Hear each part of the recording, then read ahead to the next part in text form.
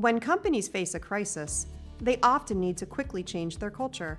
Recent issues at companies like Uber, United Airlines, GE, and General Motors highlight the importance of this, yet changing culture takes time and a lot of executive effort. First thing companies need to understand about culture is it's the beliefs, habits, and assumptions that drive a lot of behavior and decision-making in the company. If companies are going to try to make a shift in culture, they need to get clear about what the current culture is, what's prized, what beliefs, habits, and assumptions, what are the algorithms, mental and emotional, that are operating today, and how might those need to be tweaked or shifted for the future.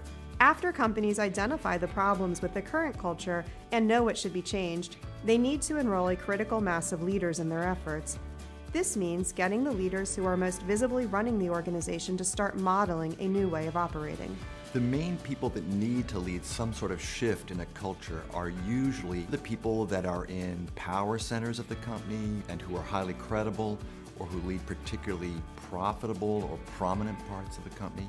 10 to 15% of those people talking about the new culture, modeling it, tend to be able to make headway much more quickly on shifting their culture. The important thing is about timing and pace. 6 to 9 months, that's sort of a magic window.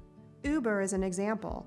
The company is using a combination of classroom and online learning to engage 6,000 leaders of the firm to make a cultural shift. It's trying to start conversations about how the old culture needs to be adapted to fit with where it wants to go.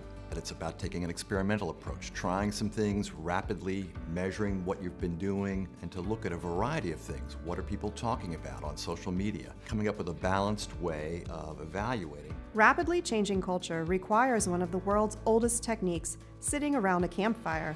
Companies need people sharing stories and challenging beliefs if they are going to ask them to operate in a new way.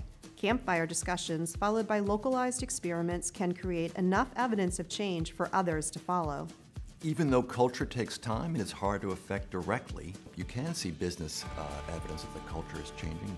That's likely to show up within 6 to 12 months and give you an early signal that we're moving the needle on culture around here.